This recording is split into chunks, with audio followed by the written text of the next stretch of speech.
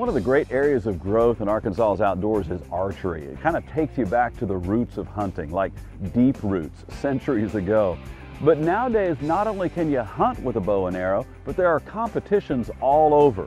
And our friends at Archer's Advantage in Sherwood will be giving us archery tips all season long. So let's talk a little bit about a real growing part of the archery world, which is competitive archery. So not really dealing with the hunting as much, which is what everybody thinks of a lot of times, but growing competitive archery is a big deal. Yes, there's a lot of things you can shoot. There's Vegas, when winter time like it is right now, they shoot a lot of what they call indoor shoots. Shoot targets like we have down there on the wall down there. Then when come spring, all the way up to hunting season starts, they shoot outdoors called 3D shoots. Everybody be doing that.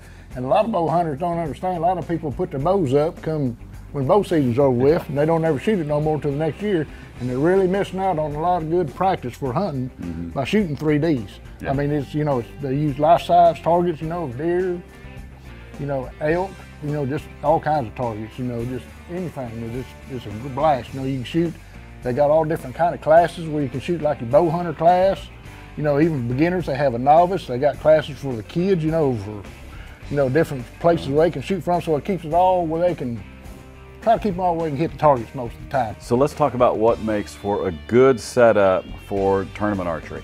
Well, basically, you can just use the bow you hunt with. But yeah, your basic hunting bow will work just fine if we go out and shoot 3D.